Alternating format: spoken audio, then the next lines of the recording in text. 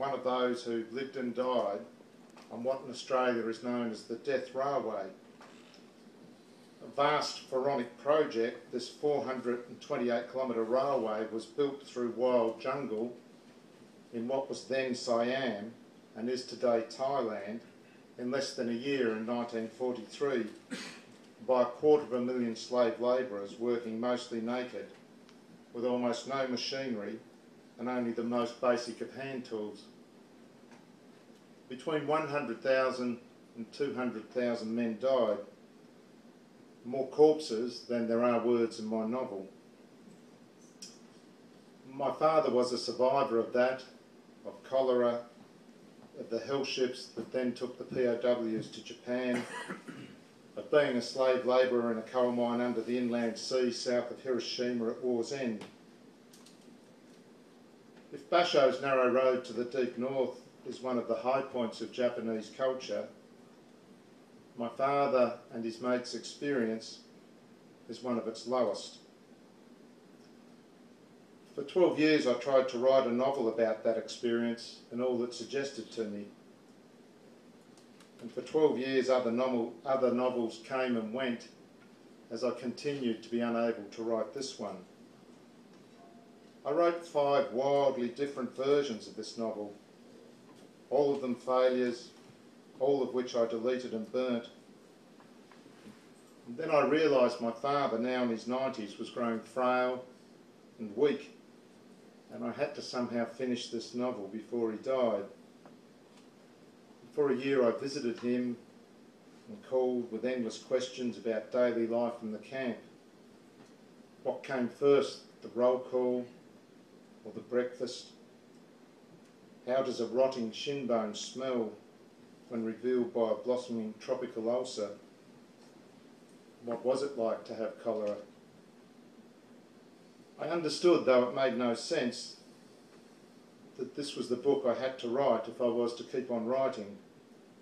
And slowly the new final form of the novel began to take shape.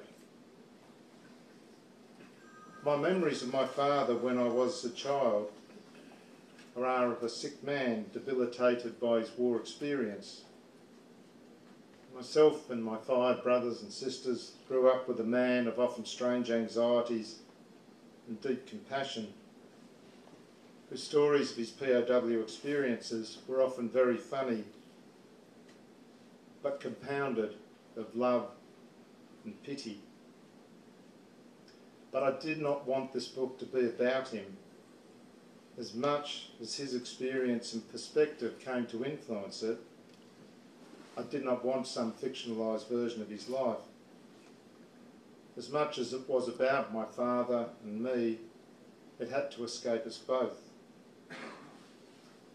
I went to Thailand and walked up and back and found the site of my father's camp, walked that bitter track through the jungle from that camp to what little remains of the railway and the dead, overgrown embankments and cuttings. And I realised that this novel had to be a love story, because great love stories seek to demonstrate the great truth about love, that we discover eternity in a moment that dies immediately after. War stories inevitably deal in death, while love, if it does not redeem war, still remains the greatest expression of hope, without which any story rings untrue to life. And I had been long taken by a story that my parents were fond of. A Latvian man they knew, a post-war refugee caught up in those vast movements of lives that the Second World War had involved in Eastern Europe, had returned to his home village after the war to find it razed to the ground and his wife, he was told, dead. He refused to believe it. He searched the wastelands of post-war Europe, that strange apocalyptic hell, for 2 years looking for her. But finally he had to accept the truth, that she had perished. He immigrated to Australia, moved to the village where I was born, met an Australian woman, married and had children. In 1957 he went to the mainland and visited Sydney. And walking down a crowded street he saw walking toward him his Latvian wife, alive, with a child on either hand. At that moment he had to decide whether he would acknowledge her or walk on. This story had always struck me as the most beautiful I knew about love, and I started my novel again with this image at its heart.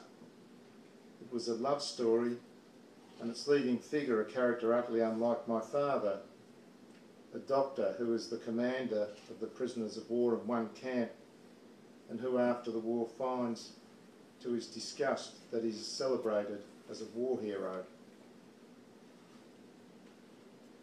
My father worried that people would forget all that had happened, and he trusted that I might write something that encouraged people to remember.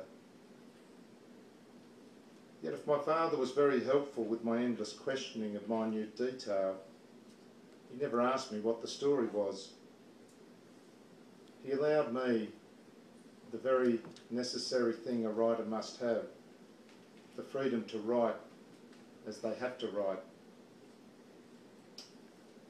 Yet I felt rather shamefully that perhaps I wouldn't be able to finish it until he died, as though there was something in all this that held me back. Towards the end of 2012, the novel now taking its final form, I resolved to do what I had for so long put off, and that was to visit Japan. There I searched and found several guards who had worked on the death railway. I met a man who had been a Japanese army medical orderly who had actually been at my father's camp. It looked, he said, like a Buddhist hell. He recalled skeletons crawling around in the mud. The Australians were very bad with their hygiene, he told me. The Japanese took hot baths. The Australians didn't. I paid for his tea and taxi home.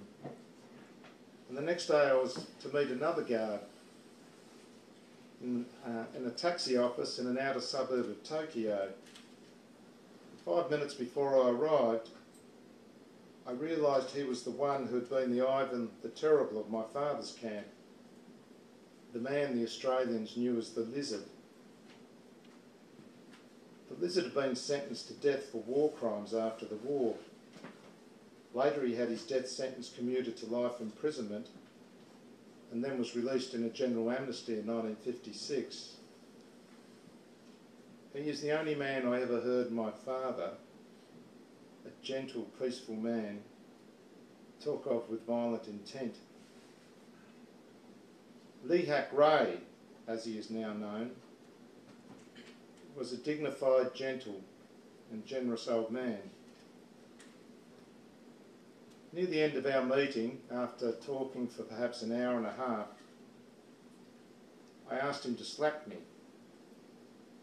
Violent face slapping, known as binta, was the immediate form of punishment in the camps, doled out frequently, viciously and continuously. It was a curious request and the old man took some persuasion. Finally we stood up, facing each other, and I asked him to slap me as hard as he could. Of his slaps, I recall only how clean and dry the skin of his aged hand was as it struck me. On the third blow, in one of those coincidences in which reality delights but fiction, for fear of being unrealistic, is not permitted, the taxi office began to shake and toss violently like a dinghy in a wild sea.